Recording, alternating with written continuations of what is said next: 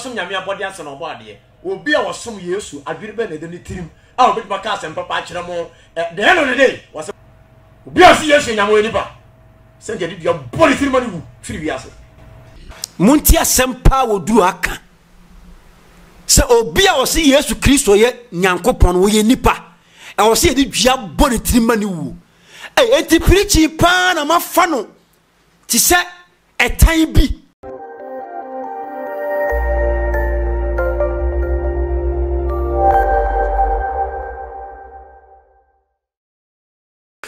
أعوذ بالله من الشيطان الرجيم بسم الله الرحمن الرحيم الحمد لله رب العالمين والصلاة والسلام على مبعوث للعالمين رحمة العالمين كافة سيدنا محمد مصطفى شمس الهدى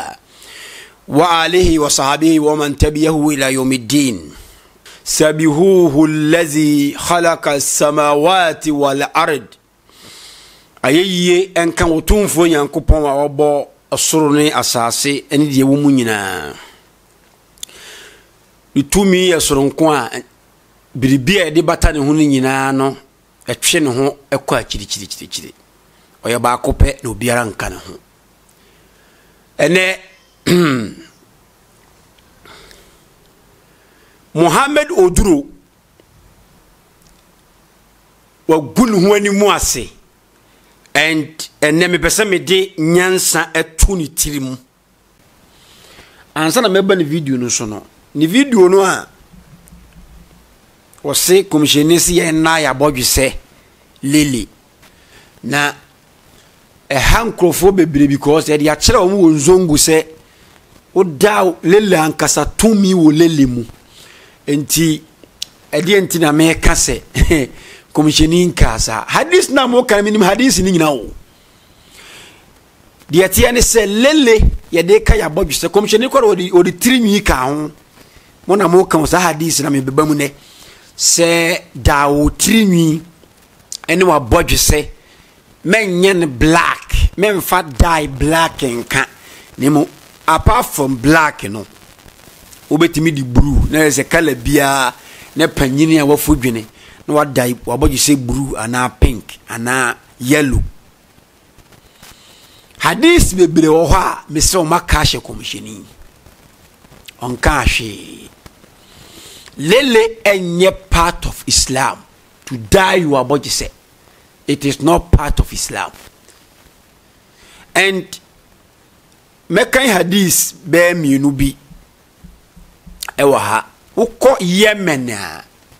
omu adrobe mo freno Hanan and Katama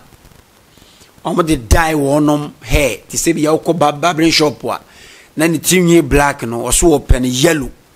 ni ya dye ni yellow no onenam ho na e wo sa time no na wo Asian time no and hadith ya omu di ba ya omu kire se commissioners ye na ya bodwu se no e wo Sahih Muslim books 37 hadith number 124 omayeno grading sahih hadith in sahih shekinu was hadith in sahih sana matwe and almost say emra Muslim conquer the Meccans no ifo ni pabi Abu Kuhafa the father of Abu Bakr was brought in front of the prophet omo de papa ne ba commissioni sallallahu nim sana hadith neka his head and beard were white like hasop sa hasop we no uko bible mu a me da be ye hu teachings the word HYSSOP appear bible mpa several occasions na papa ne tinwi na ye white sa ade no se papa no omo white fefe pa no and whereupon Allah messenger peace be upon him said change it with something but avoid black and hadith yi kase Rasul sallallahu alaihi wasallam yasi nyina je nkwan Muhammad Mustafa say papa ne ko change ne hair no a ene ne bie no a aye white no onko change no ne mo mfa ade bi aye black enka white no ne mom apart from white obetimi afa color bia. This hadith mo problem ho. You see, so obi three nwi ye white obi abodi say ye white a nature of God Almighty. A beautiful say opanyini wanyini no abodi say fita eye enhihye ni bia anyankopon ahihye se eye tuntumu a obeduru mrebi no ma no ameruhu no na akisihu fil halik afala yakilun de amane nkwatenten no ye sanachi mane sa be yemre. So when mera sa time no aduru no eye white. Mi problem ne se edi enti na komisheni sallallahu alaihi wasallam se woko change white no onye no color say yellow, say ye blue, say ye pink. Why komisheni tell the papa ne say onko sesa white no? And why is the komisheni avoid the black? Uko David Wood mo abonde for no mo ta komisheni no a o ma church hadith say komisheni sallallahu alaihi wasallam say every black person will go to hell. So the black here say komisheni nkwa ma wonye ne black mpapa ne nkwa ne black no me wo problem ho. Me say this is not Islam. Obeda aboge say lele na wo say lele no power wo mo e wa wasem memfa impose Islam say komisheni si yena ya bobi seni yetini. It is not true. And komisheni omasa the hadith bia ba say was see the Jewish and Christian did not dye their hair, so we Muslim I will say different from them. And say hadith ba ko a e wo ho no mo a komisheni say Jewish and Christian no mo na o mo hair and wo mo bie and Muslims yenye different from them. So it means we can dye our hair. Na papa panyini wada hair blue na wote ho. Okay. And hadisi ba kwa me de ba ama me say hadisi ya Buhari report ye. Me wo problem o ho ne say. Wo kan Sunna al-Tirmizi 1635. O my grading sa hadisi in Sahih. Amasi Umar ibn Abasa reported, the messenger of Allah said, peace and blessings upon him. Whoever has growing a gray hair in the way of Allah, it will be light for him on the day of judgment. Hadith we say komisheni say obi a wanyini na ne tinwa fudwene nyankopon kwa so no adwene na afuo no ebeye light e de ama no atemuda den na komisheni ka kire papa bi say utinyina aye white no kosesa no na has komisheni say so utinyina white the way o nyankopon kwa so a ebeye light ama atemuda. Hey, hadith. Me say this book, Kitab Allah, the judge hadith. Yes, your hadith in Sahih. Anyway, beko. Anything contradict the Quran. So hadith no ka sem ye hene. Na contradict Quran o se atokre. Anabi Suleiman ekane ne ngoma mu wose obi a wafu dwene ti obi a wafu dwene na eye righteous na eye adom e de masa nipa na wafu dwene no and ebeye ahotie na obete ne ho. It means the commissioni ka fa grade na a light for you in the judgment day. Nature say obi bia obehyaase na obe papa kopem say utin be fudwene no o mre wa temuda. This is right. na mom se onko change white na Nyankopon de ama no onko sesa no na onye no blue ana yellow de ana pink. No. Commissioner Sallam can never say that. And obeda about isa die men posting she Islam say a sunna a power be any lilim. And minim se katama na se hana na lili dia dodo. And you really ka krebia me ka fasa lili issue no ho.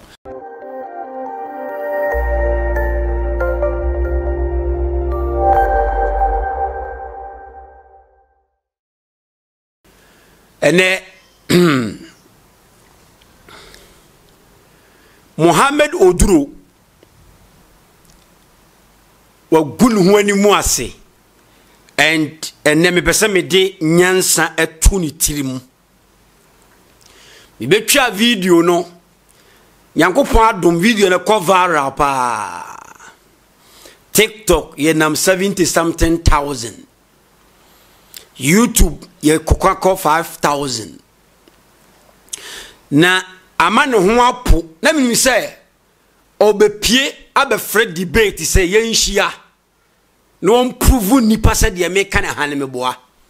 but wantimi wo de atemdidie basa o ka bi tu Yesu Kristo so no wa sha ase e de taake mpanyimfo bi a me respect wo mu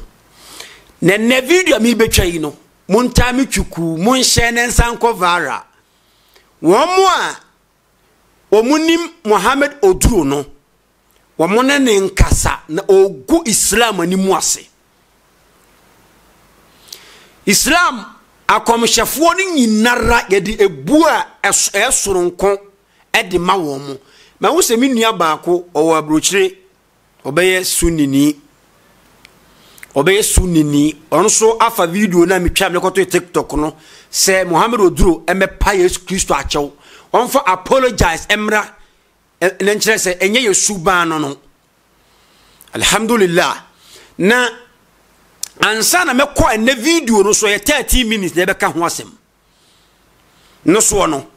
Oduro eba ye no odi diatem dabi memetia na menti makuo bia o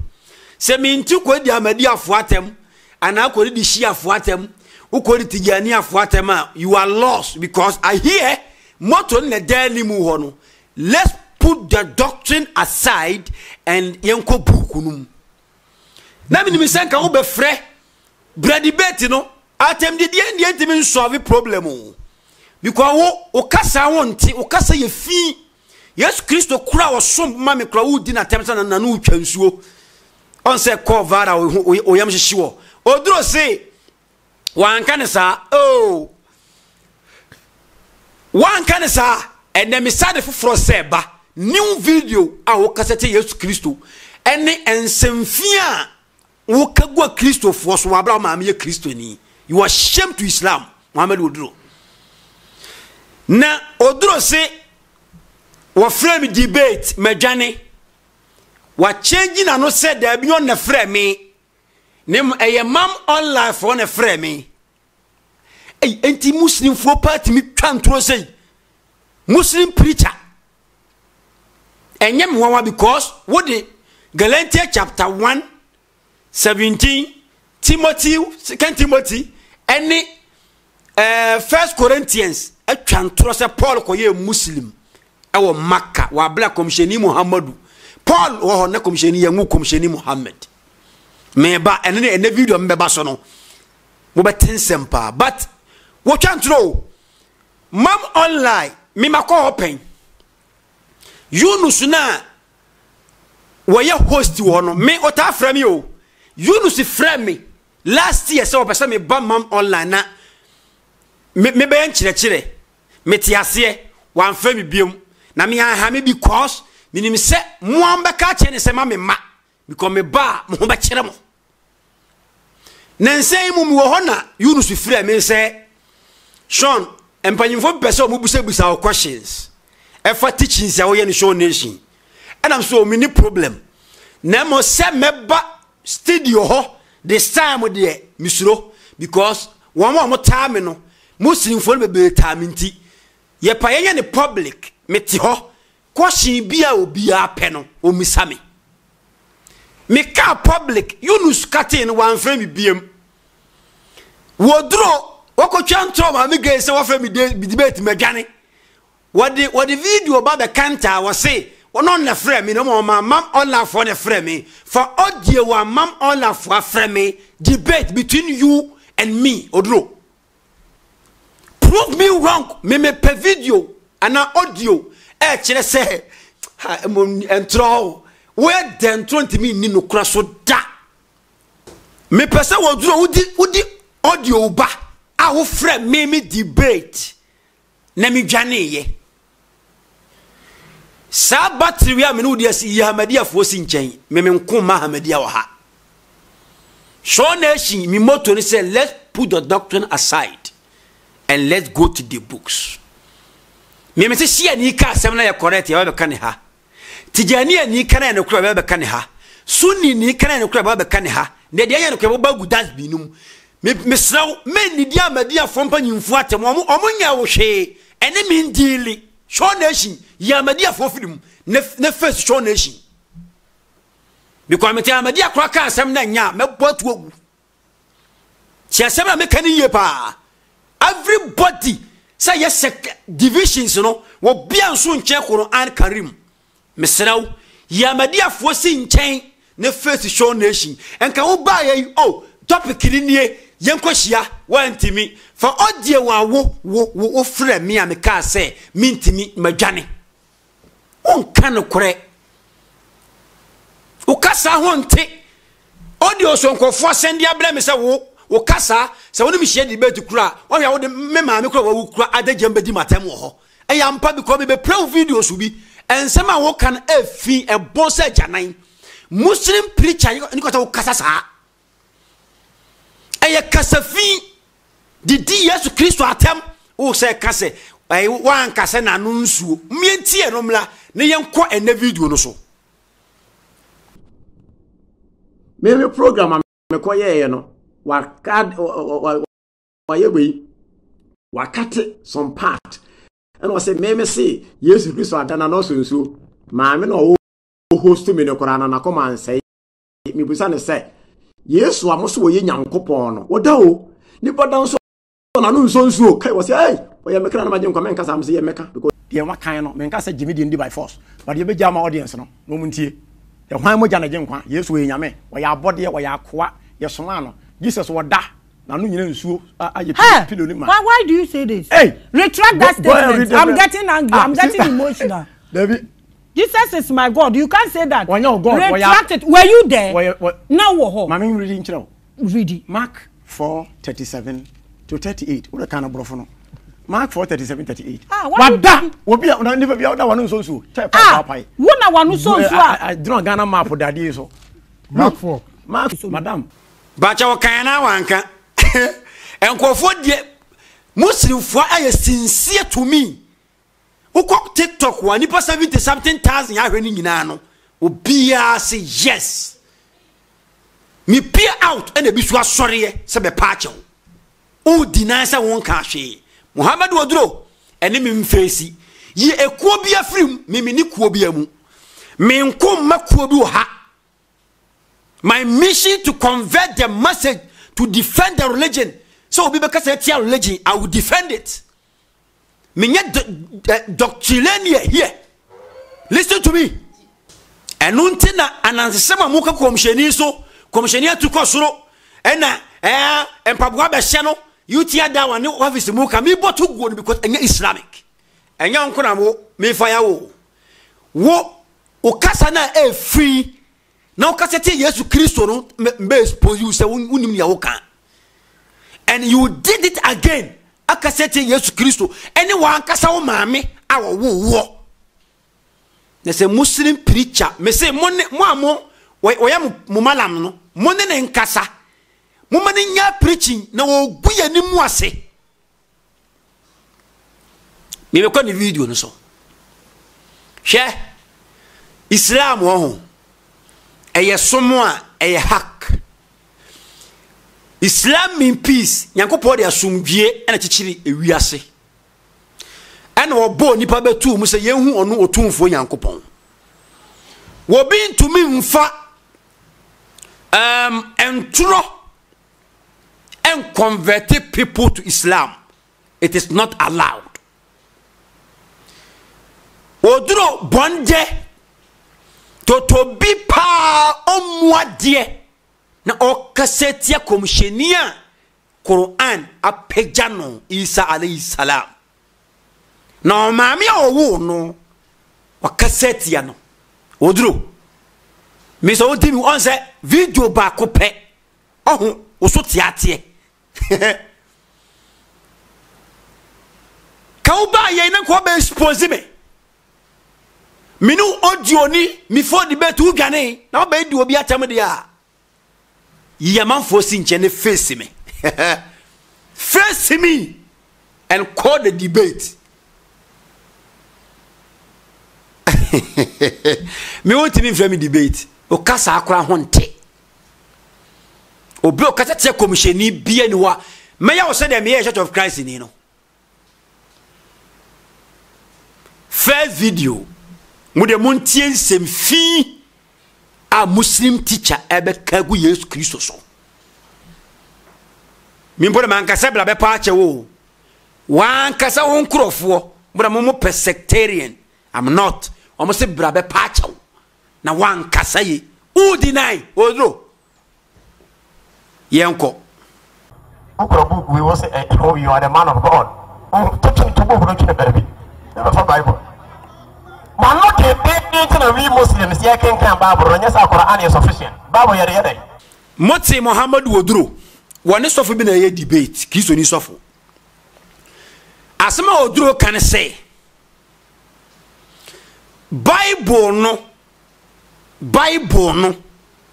enya Kristofo anu a edine tieni o enya Kristofo anu a edine Bible wode yeden ye de Bible yeden sofo no kuta book wei Bible yede yeden aso debate na wo ye no wo quote Quran kwa 3 chapters dia kan nyina ye Bible neso obi kasatia Quran se Quran wode yede ya enka mo ankasa wo be sore se wallahi yen kele no Bible na wo se wode yede no eno na wode ye debate no yen ko wano de no amode da yen krofo no ye de Bible ni na Bible no na nka wode achiro bako heaven asan ka mistake me do se Christian ni enti Oduro se a Kristofo anu odin no modi da Muslims nti ena o usu Bible no nyanso wo enturo ise Oduro wanyini wo share preaching ase now you young guy wo de nturo ena converting crofo ba Islam ya no kure ye komsheni Muhammad wan fan tro ba ko kura and converted people to Islam what the a good character, a good behavior. Kasapa. The Quran say, Man kana yurudu izza falillahi izzatu jami'a ilayhi yas'adu kalimu tayyibu wa amaru salihu yarfa'uhu. The open munyam wan kan uru sani munyam ira Nyankopon dia na Nyankopon chen o su kalima soida ni nchena kasapa froko so old na eniye papa Nyankopon peja won nchen mbati efi kasapa efi dirty wesa Oduro be kafa Kristofo no ono ankasa maame owo no enam hatred mo the preaching aya hatred mo tani pa because of religion yenko be a Christian in mobile Islam na make sure say who Christian to nyam do be say genuine ase ho ama hoto tie waso ye Christian ni na obeye Islam efise wu o Kristo sumu a Nyankopon no be hye janase sana Muslim ni bebe sana Muslim fo bebere nso be ko janase okura de wa sha ase kaseti ya komhefo wa hwedu ye do be soja no because Nyankopon say may nye divisions la nufarruku bayna ahadin ma yemfam papa muntu akomshefo ntem a Christopher ho hinti wo ta wo munti wo kasete Yesu Kristo but wonnim me de baako beka anunsuo no ho oduro face me because munyina mu debate bi Moshe na we pa koso ko debate ama Islam a ebede na som na ye fama obi amana yebi ebeye den ena som na aye fe ama obi ayebi kasa bon kan se Yesu Kristo wo dana no twansuo wo say deny enam sa asem no konti yento video no so religion. They don't worship God the Almighty. And Psalm Romans 16 verse 17. Paul say Christians among some already used to Christian they worship their stomach. Contradiction. Quote Romans say Paul say Christianity and worship Jesus. No mo worship wo mo yefunu. Na say Christo ni worship Yesu a. Adenti na wo kaseti ano say de ni be ko gem because the enti a wo say ye de ni be ko gem ni say osum Yesu Kristo. Tesia contradiction ba wo say Paul say Christopher nsum Yesu ne mo som wo mo yefunu na so nsum Yesu na say na o kwanten ne so according to wo Muhammad oduro. How are you attacking them? Na say wo bra wo no kura and also no mo kasa papa mu because nyawo na be bu na tan komisheni Muhammad wo so wujini di we mu nyina no omunim komisheni o because onim komisheni Muhammad wo say wo to isa ton salama mame o kasete Yesu Kristo wo bia nyankopon apagya no wo maame a Siddiq wo man chapter baako ni din da so asem na wo mu nyina nya ne ho asem de na so ni tia suratu Maryam Yesu Kristo maame wo so wodana na utwansuo wo se be kansem hunu wo video yi mu chantero kasete yampanyimfo bi face me call the debate me say me about 3 days once want to have a debate no me be call video sumpa na video me we video ha oduro wan hwa wona and na video me wie wan hwa wona yento aso amoso tuma nyameka and was see Konshele Muhammad Yesu people that time ada na okasa you hear obekan John 5:30 Yesu plus want to be more time who is Jesus like Konshele Muhammad was Jesus who is Jesus like Konshele Muhammad was Jesus who is Jesus like Konshele Muhammad was Jesus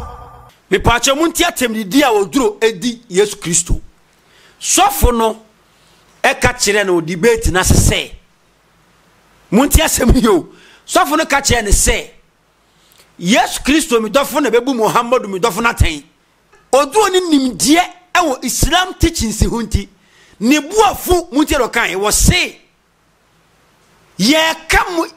who is Jesus hey Muslim teacher and now say who is Jesus odu touch ka say ye come Muhammad was Jesus who is Jesus amoso tuma nyameka and was see Konshele Muhammad Yesu people that time ada na okasa you hear obekan John 5:30 Yesu plus want to be more time who is Jesus like Konshele Muhammad was Jesus who is Jesus like Konshele Muhammad was Jesus who is Jesus like Konshele Muhammad was Jesus Jesus is somebody according to Islam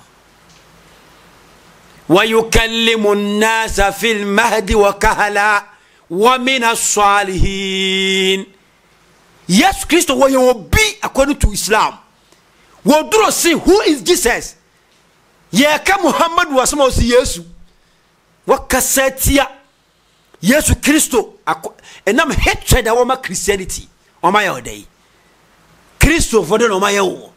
se wo so mi Yesu enyankopon a na se wo si anya kasa say na wo se no mo de kasa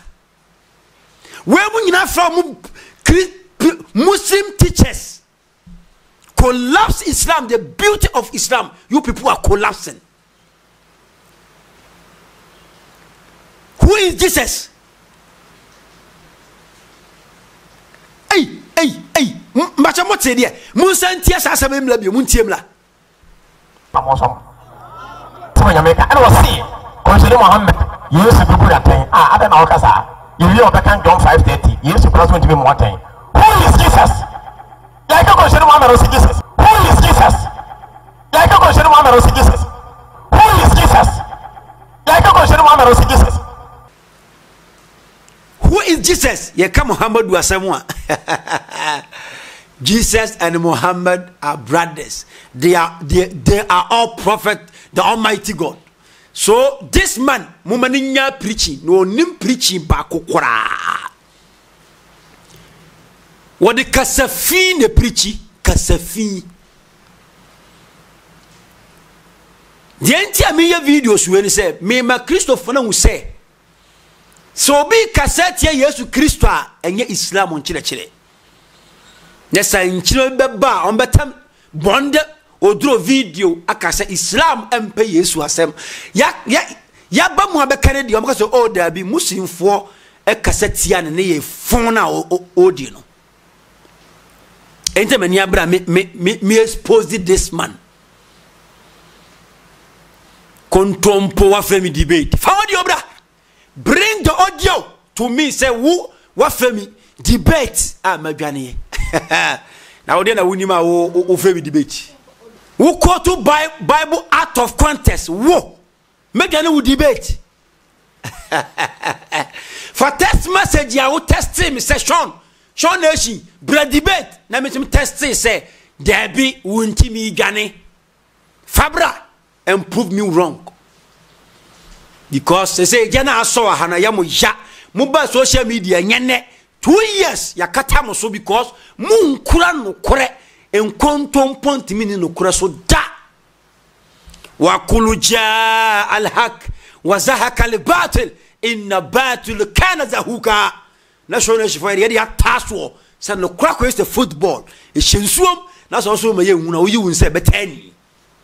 on some preacher titini nyina aye bogos aye cake atwam amanfo penyansa samatie ele ye show nation no yanko Jesus himself, 1 Corinthians 1:10. Where another video when the kaka say who is Jesus?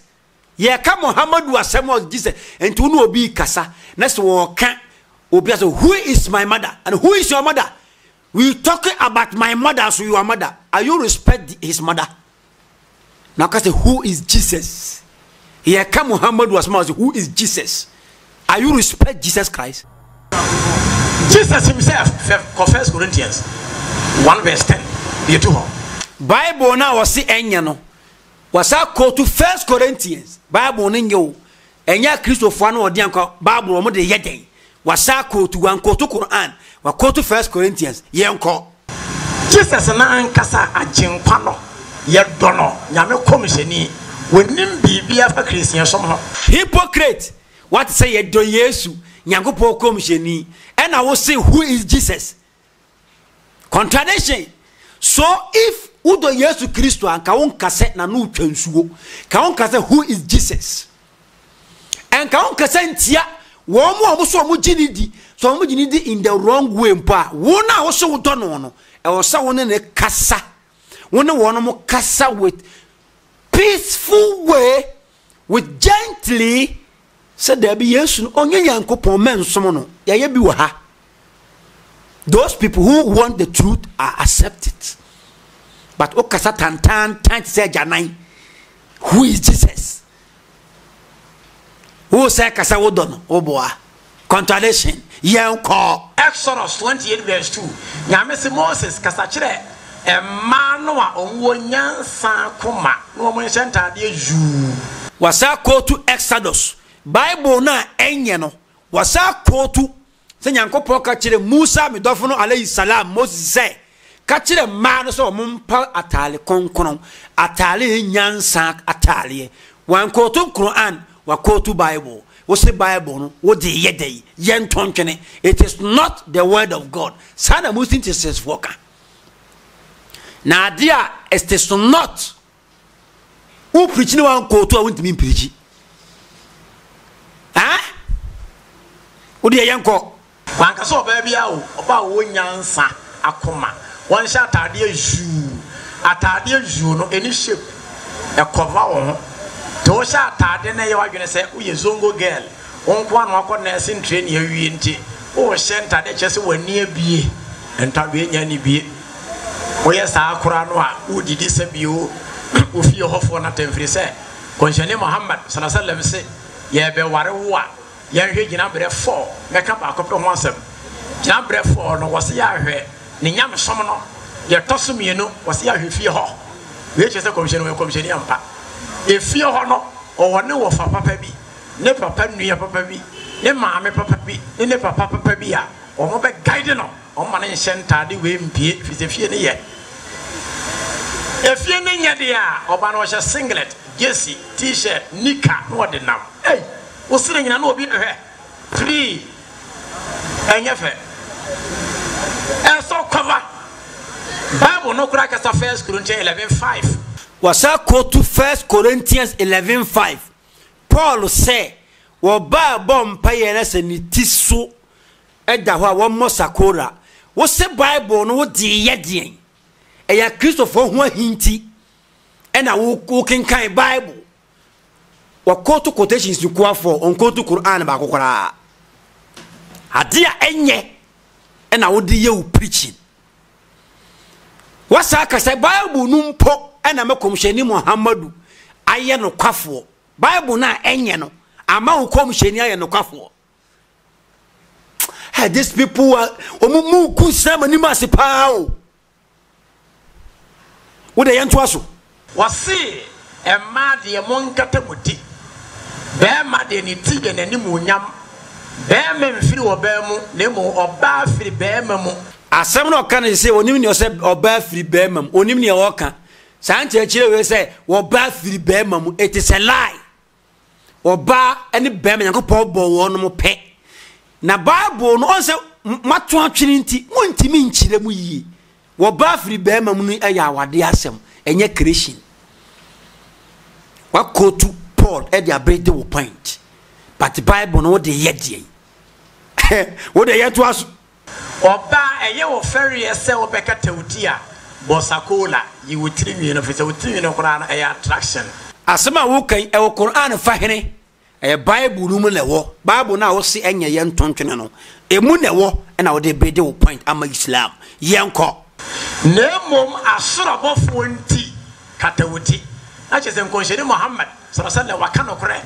wase wan katawutiri mi no oba asorabofo hu wutiri mi no hu wadagya odome ho muntie o Paul ye obia Muslim teachers 90% say Paul ye antichrist oduro si Paul asema wakan wa 1 Corinthians 11 fa man ho no ama komsheni Muhammad aye no kwafo because komsheni ba no so kan say e man kata o mutiri so abofo nti Paul di kakaye wo se Bible no ye ntontwene oh every day these people me say Saudi Arabia for to me a omudi yi nkrofo free Islam mu a omfa to me mra empanase nkofo omso omye preachers no na wey oduro ogu Islam ni mu ase too much ye ko another video yentie asem bi beba nyame obo soro ne asase wasan bona hon samrani bio enam se asem wa mekan brother bi aye frɛ no bibi Moshe aha na o address bi Moshe o se brother bi frɛ bibi Moshe na munti asem a woduro bonde ba beka e wo ha mu de munti yenko sabia son o se na o ye kremoni ana wadwan ne Christianity enye mam radio en wadwan ne Jew som enye se kura de o se woni religion bia edi enti na wo oni bi Moshe ko debate o makoye dada but afere me di adwene nyansa beto ni tirim Abraham bi Moshe se Christianity nye Judaism nye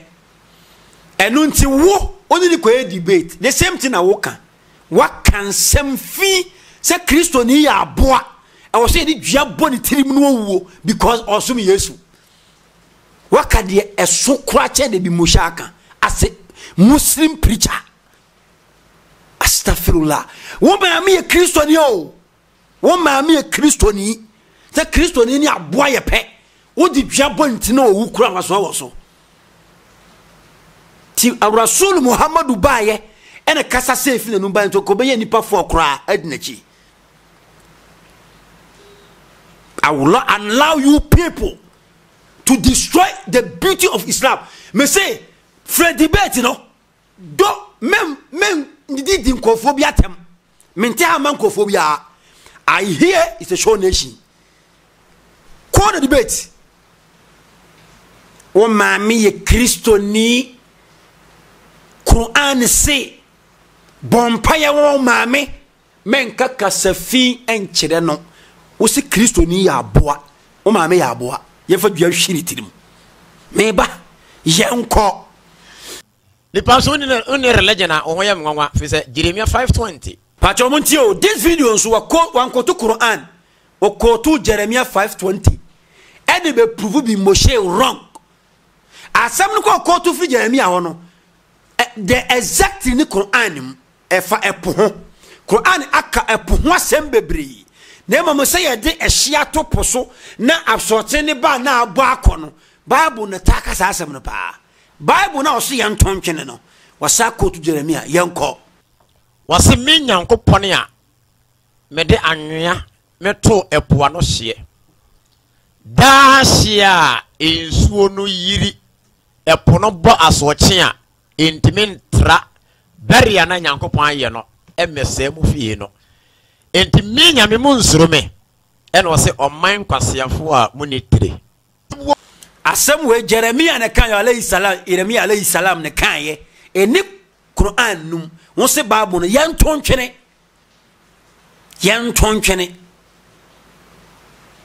ti we mu nya ne bi mo share debate ti bi mo show obesore se wa we ne wiase nimdifo we na woni we debate da we no ma e se na woni KG1 ni na debate we wonim kasa ne kasa time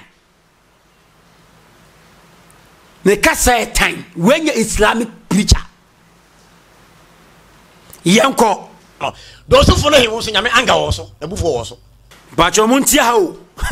munti atemidia be koso hasisia yanko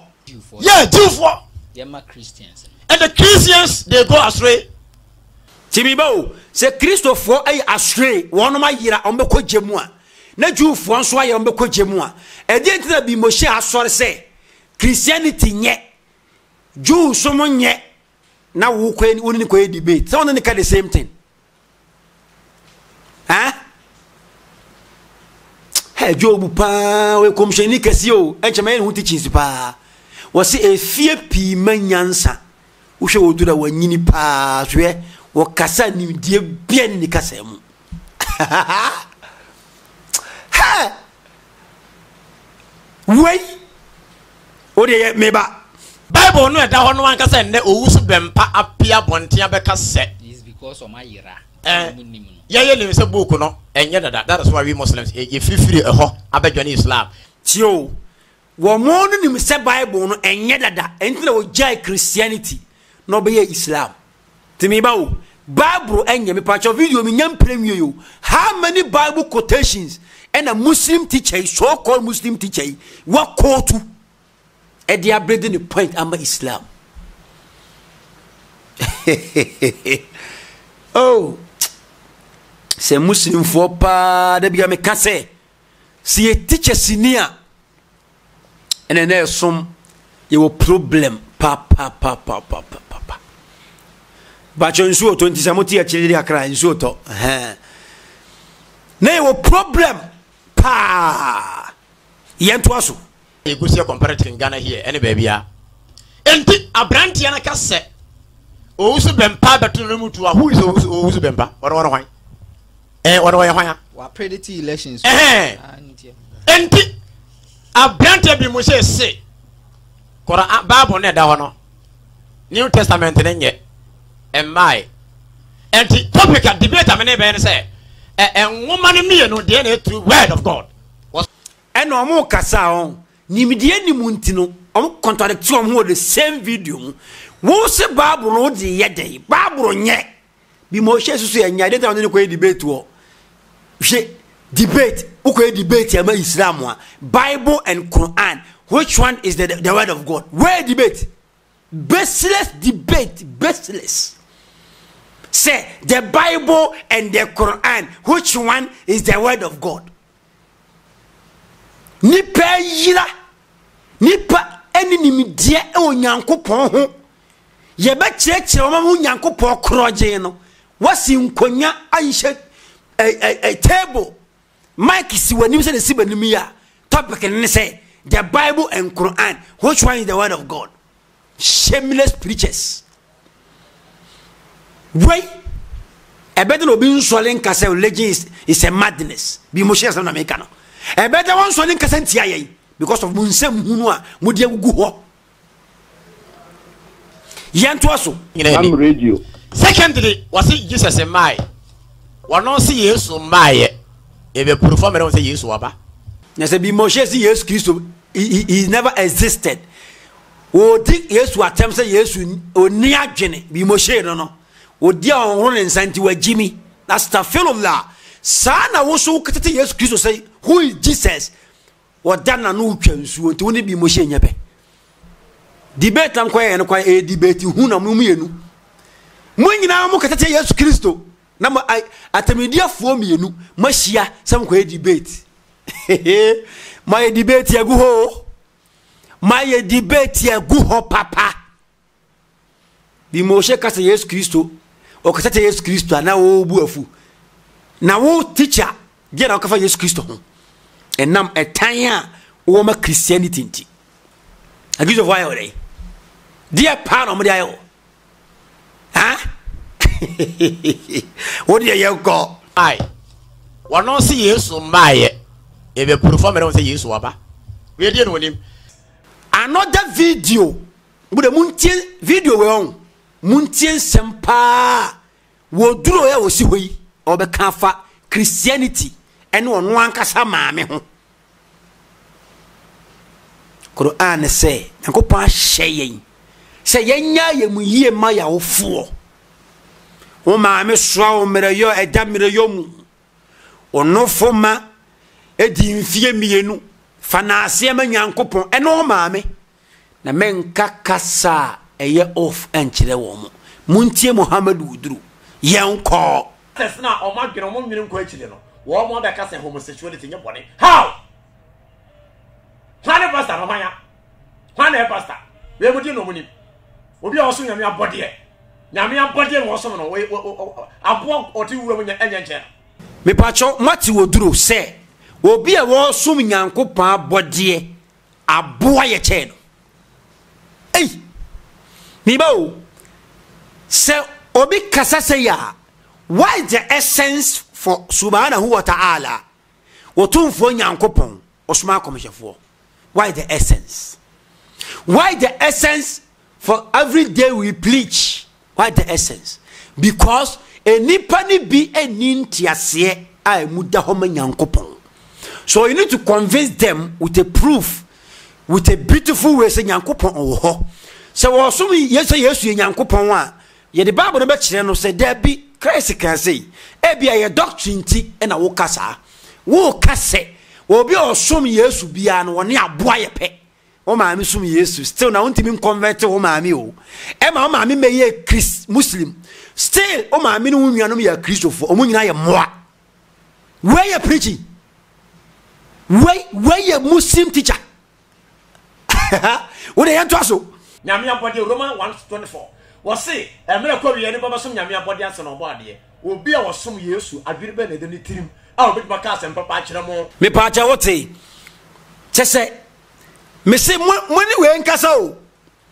na ogu Islam animu ase se obi a wosum Yesu adwen papa be na woni tirim akaseti ya o maame eni wunuanu mu nyina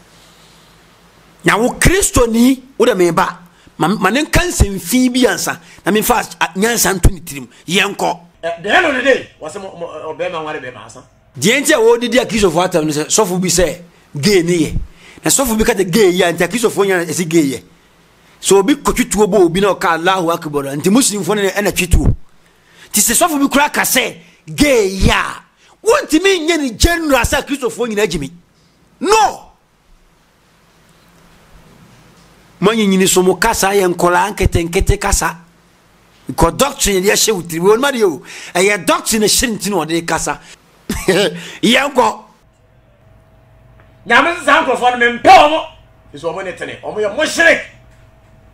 fi nar jahannam khalidina fiha nyame the Christians and Jews be to bon se nyama hye omo se wotumfo nyankopon de Christopher begu jemu a wo obeka ho oduro you be part of because Christo ni na wo so de wo kojemu no ala de ne mfom so obeche no ono onkasentia Yesu Kristo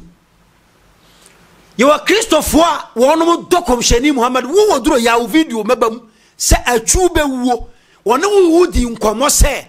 komsheni Muhammad sallama en mentor so ye Kristo ni ne ho kwati na wo taame no se me say se kudu su twere rest in peace ema atwu a onya mfom so ena momu buafu me wo se atwu se komsheni Muhammad wo de ne be ne mentor ti o ye ne general sa Christopher nyina agimi no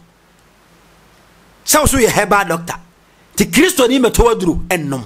en onyi sika free Kristo ni ho obi a woni adwene na wagimi so oba o herbal clinic na so wabie no a obeto drama no on se wadi matem wo mam online sa manfi wo one video pe on wo so tiatie wa mona hefo obi asi ye hye nyamo enipa se nge dia boli tiri mani wu firi biase wa mona hefo obi asi ye hye nyamo enipa se nge dia boli tiri mani wu firi biase munti asempa woduru aka se obi a osi Yesu Kristo ye nyankopon wo ye nipa e osi ye di dua boli tiri mani wu enti preachi pa na mafa no ti se etan bi teacher ni a wo preachi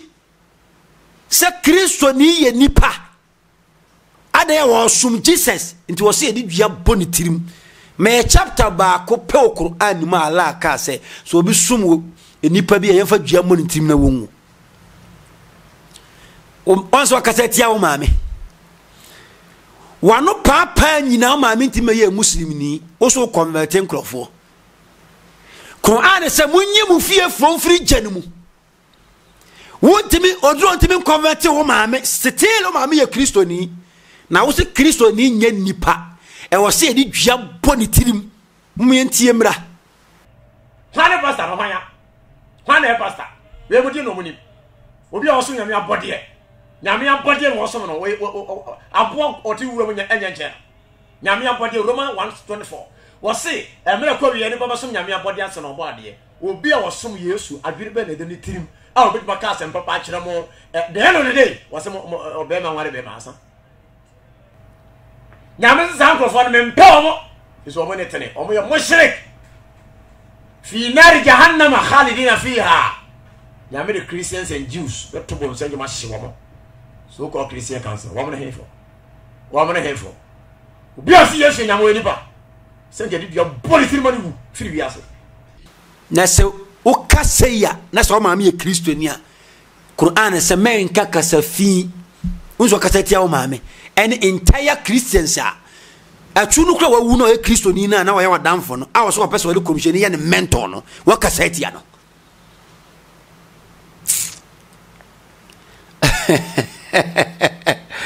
we Mr. Christopher say we onye Muslim preacher e come na de no o preach wi a o sa ton nuro ento the preaching no na e ton nuro sa na omo na mkurase we onye Muslim preacher la be onye nti mamma ne ham se as Islam ye katete Yesu da bi sa wo hwe Quran ya me pamachaw metwa video no so o kan Quran chapter 3 verse 46 ekopim 50 kura otumfo nyankopon ahye Christ ya ni muonyam wone wo maame ti yentimi nyina tem da nti obi a woni nimidie se katete ya na enye ya esremo a nye Islam أعوذ بالله من الشيطان الرجيم إذ قالت الملائكة يا مريم إن الله يبشرك بكلمة من اسمه مسيح عيسى بن مريم وجيها في الدنيا والآخرة ومن المقربين وسماري وبانو يشاني من يمو وياسيمو يسوع كريست عليه السلام مدفونو na dan kwa ma temuada no obeka won awo benyankopon ho wa yukallimu an-nasa fil mahdi wa kahla wa min as-salihin no beka sanipa wo emra wa prepare en emra wo yakokora ntinu afudwene qalat rabbi anna yakunu li waladun qalat rabbi anna yakunu ولد ولم يمسسني بشر سي امريكا سميري ونيا بابري ما وابرا بري ما بيان فان هون كامي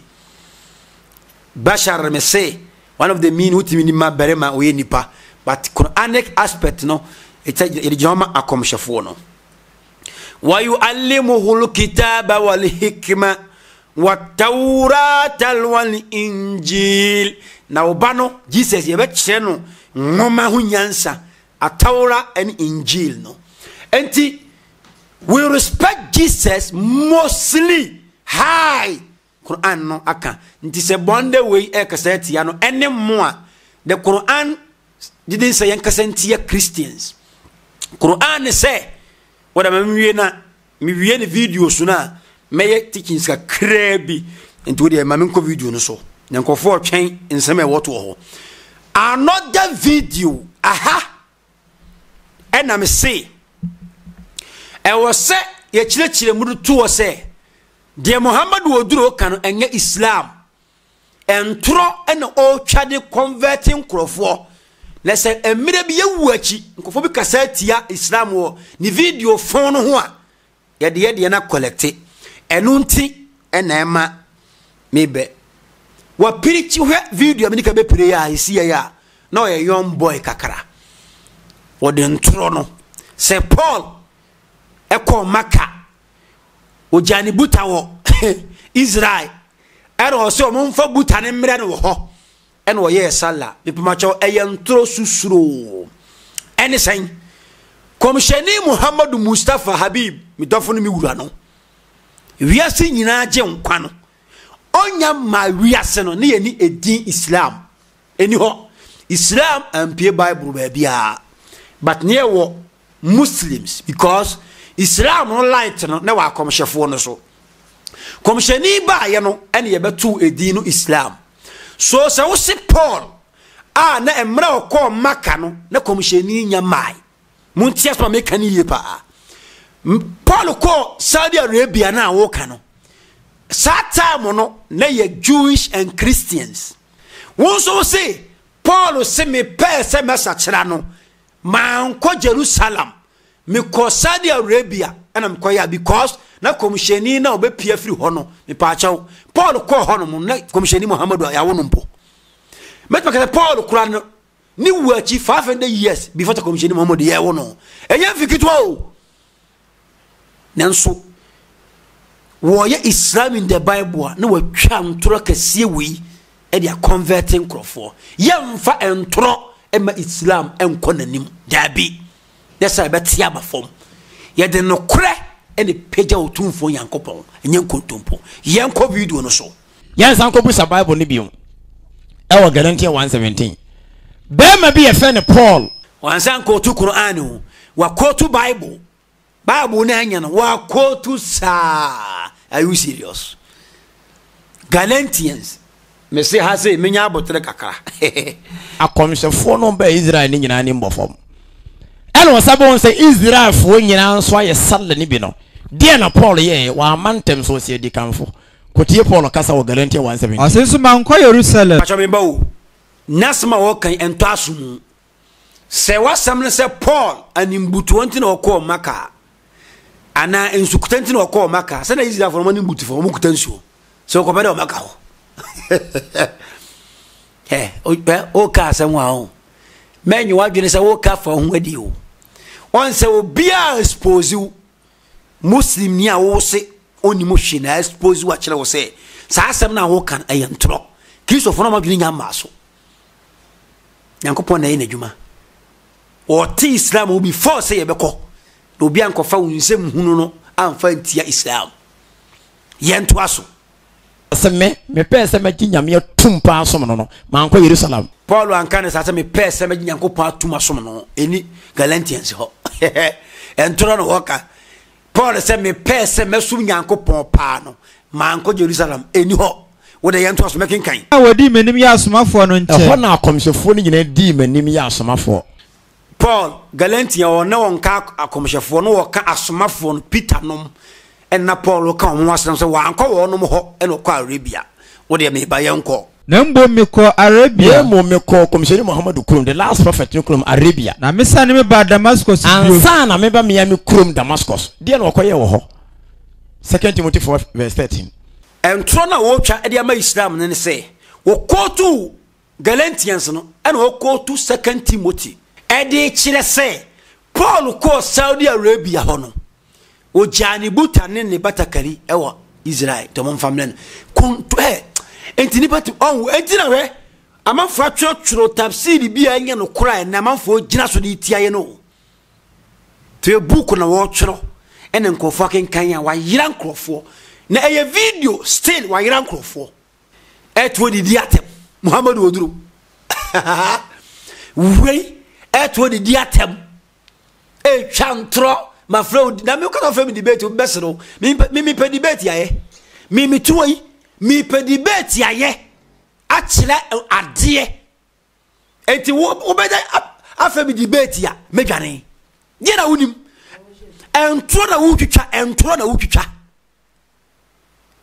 what time to the defend Islam many years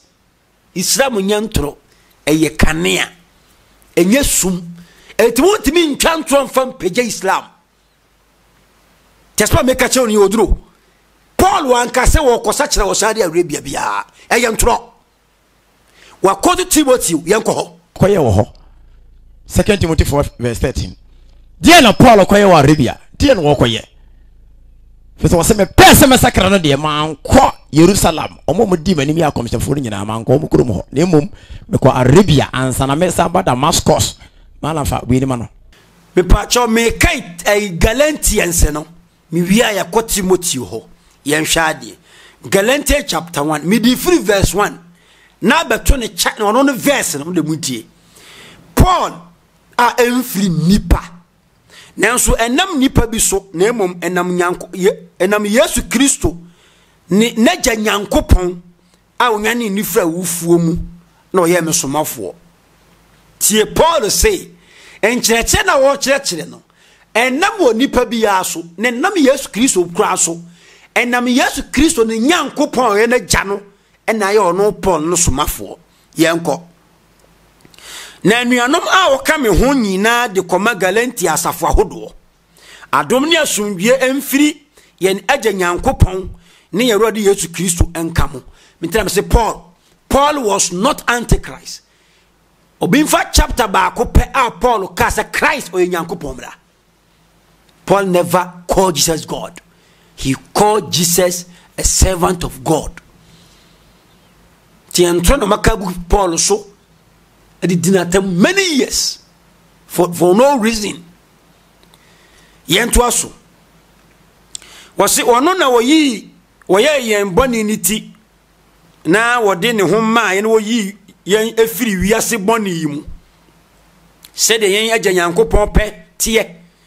Oni animonyam enka no dada amen. What Paul say animonyam enka Nyankopon dada. Wankate animonyam enka Yesu Kristo mi dofo no dada. Me to aso. Enye wanwa se watwe mo ho ntem afiri ne wafra mo akọ Kristo adom no ho nkyekere mu na emom wonam Yesu Kristo adi yemu na meyoye na moti abrabo a kane na me wonu Yudafo som no mu metan Nyankopon asafo ma ne boroso na me nyankoso Yuda som mu mpanyinie pii ne abusua mu ti Paul na oka mra ohun Yesu Kristo na fe ojani nsem hunu na odie or persecute the Christians. Verse 17. Nanso manko Jerusalem tie ahana oduro hia no ediama Islam me bagutas bim Islam ya no kwale som enye kontompa ni pege Islam yanko na manko Jerusalem wa awdi kama odi manim ye asomafo no naso wo kapita mo se emra minya yi chire no manko pita mo ho yanko na me kwa Arabia na me saba Damascus biem na mfie miensa chire no me ba Jerusalem me ko hwe Keyafa se okohwe Petru ona fe ne Keyafa me pachaw wo ko Saudi Arabia wose wasane aba Damascus minua muslim ni ya ogu yanimu asi se Paul ko ho no anya de ni buta bere no ye nko sa antro no so ye nko buta no now 2 Timothy chapter 4 verse number 13 asa woreba Paul ko no enigye muruso nti ogyaane ma pii wo ho me pacho Galatia ho no eni wo se Paul ko no ogyaane ma bi wo ho eni ho awon tropa wa form wa fa Bible no out of context e dey breathing the point ama Islam Muslim teachers wo bi ani mo asio wo de meba Timothy ma bie di ato yenko video no so yenko ano sese mo ba fami batakari no wase fami batakari ba na so de gina ho amija no kapo nchen no batakari no me gina kapo nchen na papa yi ewa trio ni muruku no bra muruku ene pejade ni sei ni muruku ade ade nso gumma ne yiyi nso ne engu fama ha na ne titire no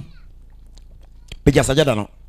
ade ne titire very important de enka ho ebe ha me pa ene kokwa nwoma no ene kokwa nwoma prayer mat sajada odwan nwoma sa ne ma me ensa we kire se Paul was a Muslim pacho muntio wo kotu Timothy no ena oka se Paul si wo jani muruku kokwa nwoma ena batakari when teach say Paul was a Muslim now so majority say or antichrist now younger Timothy you know say no wo maka o ko Saudi Arabia no and o ka so mon family no na entro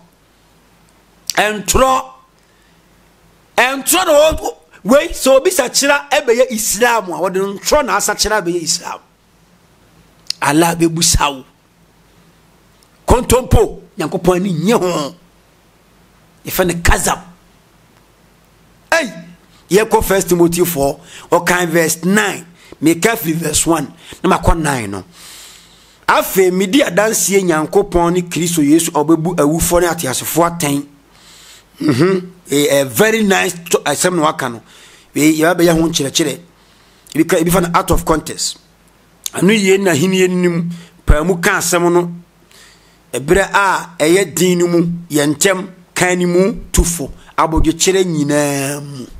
Paul na o kyerɛkyerɛ o sɛ utufo a kan mu na fa abodwe kyerɛ enti woduru verse 9 no ana o se bomade bra me nkyɛn tem tio bomade bra me nkyɛn tem efiri sɛ tama apa wiase agya me hɔ na wasim ko Thessalonica Greek ko Galatia Tite ko Dalmatia Luka nko enemi na waha fama ko ka ho bra entimi pacho malam yi twist ni say buta no yede command wo maka enti Luka oni Luka na ko ya na because Galatians ho no wose Paul so no nko na ko ye but Timothy wose Luka kan ho enti o mfa Marko nka no ho mra on say u kantro oduro say me woda wo na Bible doctor na mete ha no tieniye Luka kan ho wo so maka be na sha o ba fa Marko ka ho bra na omoye ma menyamesum mu na se otito de masoma no Efeso se wo reba fa me batakari a me gya ne kapo nkyɛn nti ono wan kan free verse 9 and o call verse 13 wo de be dada wo nti The verse 13 wakasa oreba fa me batakari a me jan kapo nchen o se titru mi muruku ne breme eni titru kokwanwoma e pacha we na onima ka ho because wo se komisheni Muhammadu nti ena Paul ko Saudi Arabia na enyangu komisheni Muhammad nkontompo asem we out of context na me to video no so sane ma we on famere no se dey ene kokwanwoma no ena kokwanwoma nyama 3 Paul request ye tam okoduru hon de na odi we koyeye 1 Corinthians 14:25 obi na wo se be twantro mrs so se ye no se wunya obi a nyankopɔ adom wa untime nche ne kono na wo bɔ no da tie me otema me gesi o ka no am gesi wo heni se din untime nchirem me na mete wa awurade tio wa quote Paul if mame carry we batakari enye islamic atare se batakali by force o se wo she batakari dabe batakari atare ni pa epam obetimi a ashe batakari akɔhye biaba awem apateshi utimi ka se wonworo Islam wo she batakali anyamfom so atare shemi ifara sofotale anyamfom so obi she coat anyamfom so atare ye decent nyankopɔ utimi no somo no ye ni Islam fo atare ho no jam batakari na Paul ko ye Islam enti wo sa kotu animbuto ho yenko mesa chini sesi a yenko fase ho ne kotie ade a wode koyeye we na ye nyamesom ibada enye we na wo ya na wo se wo kanyamesom wo ka mu wo ka no school dem baby a wo ka ne bia you wasting your time Nyankopɔ som ni ne yemfa ntoro ene pagya no yemfa ntoro ne pagya no ti asem ni yie pa yemfa ntoro ene pagya esom nyamesom ni we now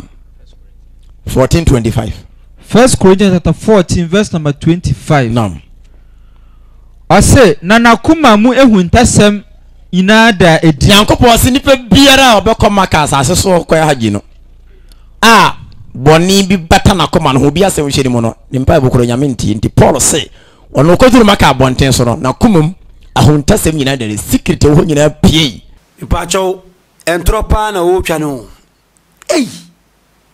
se Paul se okoduru maka no na kuma mu ahintasem dadi mi pa chaw komsheni Muhammadu Paul ko maka na woni ho na kaba ye twa hu ahia ma Nyankopɔn no na nyamai ehompa abosonsom fo na eye because na maka nyina ya abosonsom and the Jewish and Christians for also so som wo mo esom so se Paul ko ye no eno ko kan because wo se Nyankopɔn so ko maka na se wo ye bone a wo bompa ya wontie enti me bow entura wo twai Muslim teacher Paul ko maka na wo kare komsheni Muhammad wai Paul wachi enfie bebrasa na ya wo komsheni Muhammad o kasanko foto mo ya Allahu akbar Islam bregu nie teachers pani dia ya breku yo 1 Timothy na 1 Corinthians 15:25 yenko and was say Paul sna kuma mo hintasem dadi enya Paul na kuma mo hintasem dadi Paul na kasa kire kolontofo na obi hwasem na Paul ka anya Paul na kasa wo de ba yenko obi hwasem nko na odisa akoto ana Paul de sa ye ruku faade ne to de nim butu fom wo sa ye ruku ana de nim butu fom ana wo kan say sori ori am nka say ana wo sori nyame wo kan say onyankopon wo mimu ampa nyankopon timimu ampa atagbere o kan Bible no so nkontompo ni kenkan fo pa woni na hye ho no mo ewia Bible no e de ma Islam kro no nyankopon mimu ampa bi anhye ho nyankopon mimu ampa bi anhye ho no nyankopon mimu ampa enye mimu ampa e be kan a kire mo en enya Paul na ni mbutu fam no on se trek ne se kotu Galatians se Paul ko Arabia wa kotu Timothy se wo so open buta and wa kotu 1 Corinthians se odani butu fam ti se what one ma wo kata e malam woni ma de pa asomtro na wo twa o entro e na wo twa enti baabi miensa baakuni yenko Paul min didi na tem da wa mantem wo se di kanfo enye onu no mo se na na ye ewu no sa na nkrofo kan de minim de o mo kan no ye onso so wonware wa sakrenti awade hu hia no e ma be ha no I did not go up to Jerusalem. Paul so person be sakra na wa anko Jerusalem To see people who were apostles before me. akonsefo mo di nanim kan free by na mom I went to Arabia. okwa Arabia and was about Later, I returned to Damascus. yes and son of somebody Damascus Paul ye clever dey no okope no ho according to Deuteronomy 34:10 was say odifo bia mpie Israel mu bion a wote say Moses into say no the nyame ma na ba na obe fra Arabia empire dey say me ko ho all kona ho popo nti 2 Timothy 4:13 wojane ma miensa e wo kapio nchen e no so wo no mfamre no ade ye muruku ye di nso gumma ne ye like this e no say ni titiru kokwangoma and then batakari kokwangoma ni odwangoma ye de se ho e ya asoro wo so no nema 3 wo se mfamre me tam oduru ho no e ho de bi ba me 1 Corinthians 14:25 tam oduru ho no wo se me Paul oduru maka fikesiem e na me kase ho aye baja nipa wura ho a wo confidence onyame mu sampa nyame na wo som no 1 Corinthians 14:25 Paul oduru ho no wo se makumam me ka wi no kan makumam ahuntasem nyina da adi boni bia ne nakumum no wode saa kotoe e no sore ye e no de nanim butu fo no ka se nyame otimi mu ampa the same thing okan ho yes anko another one what's say wo ba fa me batakari o kono ahobopo nti o ja ne ma 3 e wo ho no say wo ba fa me batakari atade a mi ja no kapo nchen atade no ehyem a ebe ho say no wo ye kremoni no mi ja no baby fabra me oto ne muruku no wase ne titirum no ne muruku ya ade a di nsu gumma ne yeye wo ya ade a obre ma me na konya ade a di nsu gumma ne yeye sabio o kona se jonso kan wa kokwangoma ni titiru di ehia me pa na kokwangoma prayer mat odwan ngoma je nti o kan ngoma no odwan honam no ya de se ho ne yegina so bom paye wase se wo ba fa me muruku ade am di nsu gum e na batakari di ehia me pa no kokwangoma na som nyame we Paul was your best man to follow. In 1 Corinthians 14:25. That's how they call here now. 1 Corinthians 14:25. Oko maka okoye dey. Oko ball ensem and okoye shire ba. Sampa bor ma me oko emobi. Omusua, omufo se kan enka. Because one sakasa hodo no. Wo nti ase the only ni gira ho ka di ono honte. Nyame no hu so frɛ no wonte fese nya na kasa wo de soma obi. Edu ka tira kasa na wo kana mente bi ogina won chente nyame ya wo so frɛ ni wonte language no wa na na kasa enti ya mama na ada mo sa oba wo hye we o cartons o maame oboduku o do wodimi nka wona no ha no hote kana pe wona no ha no hote wo kra wo carton maame tia so dem methodist 50 years ni wodimi nka me wona no ha no hote yango wọ́n tọ́ fún mi kan ṣe é dùn náà ní ṣíṣe mọ́ ẹ̀yà ẹ̀dùnú nù mọ́ náà. ọ̀sẹ̀ náà nàkúmọ̀ mọ́ ahintasẹ́m ẹ̀dẹ̀ẹ̀dì. Ẹ̀dàsí wọ́n sẹ́ Paul nàkúmọ̀ mu ahintasẹ́m nyina dẹ̀ẹ̀dì bíbíyẹ́ ni nàkúmọ̀ ni mu aha. ọ̀dẹ̀ sáà akọ̀tọ̀. Ẹ̀dàsí wọ́n sọ ọ̀dẹ̀ sáà akọ̀tọ̀ yìí ògbónimu ase. de n'anim butu fam. Ẹnna ọ̀sá de n'anim butu fam ẹnna ọ̀ka asẹ́. sọ̀rọ̀ onyankopɔn. Ẹnna ọ̀sọ̀rọ̀ yẹ ẹnna ọ̀ka kyerè nyame sẹ́. onyankopɔn wọ mi mu am. Nyame wo tiri mu ampa atabe. the same thing okan ho asam kro na yenko 1 Corinthians na muntie se okan eye nokora na menta no me pesa na adwene bafi oduro pesa na adwene bafi 1 Corinthians 14 no efri verse 1 ekbepem 23 nyina eka kasa hodo ho asem eka kasa hodo ho asem muntie ni o eka tonso ho asem verse 9 sara nso na me de metachere maka asem bi a entie tio a emun na hokora hwan na bete de meka no ase okasa gu mfamam keke verse 10 kasa hodo bebre na wo wiase nanso emu biara ni ho a eni de akire samote kasa na se a na mabum opotoni enti Paul gusu kasa no e na odu verse 23 e na o se asafo ni nyina be hia faako na mu nyina mu kakasa hodo na obi a onnim biribi ana onyi nie ba nya Paul na eba o obi eba on kasa mabobo adam ana Paul ka kire le Korinto no kasa hodo ye o mo de na o kire se de bi se mu nyina mu ka bi ana se obi ba mu na wonnim dia mu ka obeka se mabobo adam na se mu nyina mu hye enkom se ne if you convert God message make English no convert God message na so obi ba mu na onyi ni mu nyina mu ntwi nanim bacha mu ntie Paul say mu nyina mu ntwi nanim na mu nyina mu nu aten so wan hwe obese no no mu ntwi nanim mu na aten sai ni pa na wo so wonyi message na mo kan ntum no na nakoma mo ahintasem da dia sai ni pa na mu twi nanim no so nakoma mo ahintasem na say it means oje ni mfom suotum sa mpansam na mo kan ye no kora wo de saa koto di nanim butu fem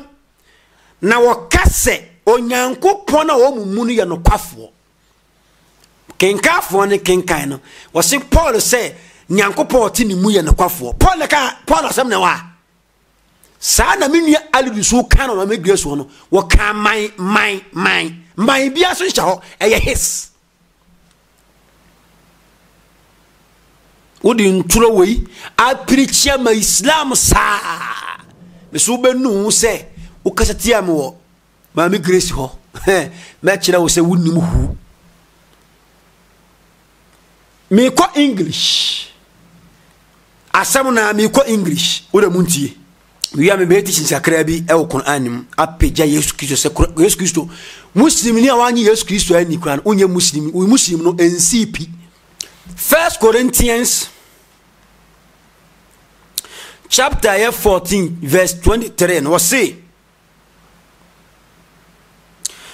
if then the whole church meet together everyone speaks in strange tongues if any ordinary person or unbeliever come in we do not say you are mad if you convert if all of you proclaim God message when someone come or ordinary people come and not believe or say would be convicted of their sin but what you are saying they be all judged mumunatain when his secret made manifest about your muntio and to say their secret thought will be brought in open and they bow down and worship God confess true God is here among you or God in you is truth and nipa no a omu kan animo no wo ka se nyankopon na mo ka no ho asema kire me no wo ye no kwafo muntie se de omu si kire mu se Paul se nyankopon ti Paul mu no ye no kwafo entroni sala Bible no kan mamin kan another translation na me wi a me teachings ka krabi e Quran nim emfa na bi Isa ho ono ma me ka krabi me mas ma ba wi what me am for debate no wadwane o de atimdie na aba was say if therefore the whole church came together into one place and all speak with tongues and there come in those that are learned or unbelievers would they not say that you are mad one can say mabubo adam ana but if all proclaim God message and they come in one that not believe not na se munyina mo kanyankopon asem na se obi nya Paul obi ba na se oso onyi nia he is convincing of all munyina mu ntwi nanim he judged by all munyina mu munu aten and thou are the secret of his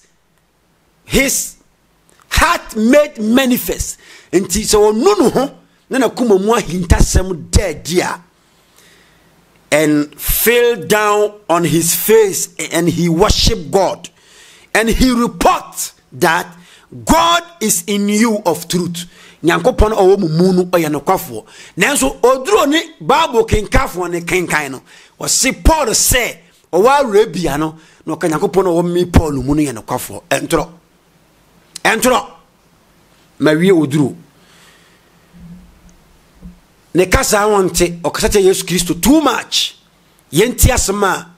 Quran no ekafa Yesu Kristo ho na Nakopa ashe na ni muonyam nti wontimi ni do attempt just like that what the hatred and a cassette no okay Quran no chapter 3 verse 84 أعوذ بالله من الشيطان الرجيم قل آمن بالله وما أنزل قل آمن بالله وما أنزل علينا وما أنزل على إبراهيم وإسماعيل وإسحاق ويعقوب وأسباط وما أوتي موسى وعيسى والنبيون من ربهم لا نفرق بين أحد منهم ونحن له مسلمون أسمع من دي كاتويني Oba komshefo ni nyina no odi Yesu Kristo ka ho oseme ye mfam papa muntu akomshefo ni ntem enti ebu a wo makomsheni Muhammadu no sana so wodi ma Moses Jesus omu nyina oduro onye Muslim teacher muntu nofo na oguye ni mu ase wassalamu alaikum wa rahmatullahi wa barakatuhu.